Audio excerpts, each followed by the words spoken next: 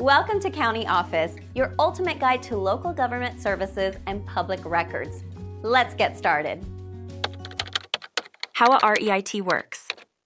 A real estate investment trust, REIT, is a company that owns, operates, or finances income-producing real estate.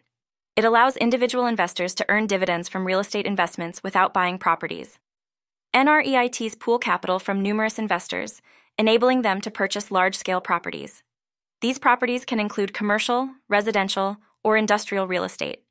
By law, REITs must distribute at least 90% of their taxable income to shareholders as dividends. There are different types of REITs, including equity REITs, mortgage REITs, and hybrid REITs. Equity REITs primarily own and manage income-generating real estate. Mortgage REITs provide financing for income-producing real estate by purchasing or originating mortgages. Hybrid REITs combine the investment strategies of both equity and mortgage REITs. NREITs are traded on major stock exchanges, making them highly liquid compared to direct real estate investments. Investors can buy and sell shares of a REIT just like they would with other stocks.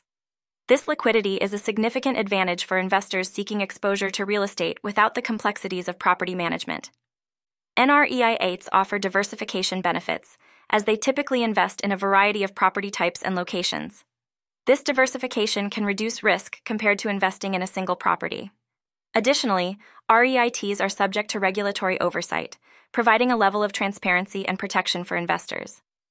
Investing in REITs can provide a steady income stream due to their high dividend payouts. However, like any investment, they come with risks, including market fluctuations and interest rate changes, and SEN.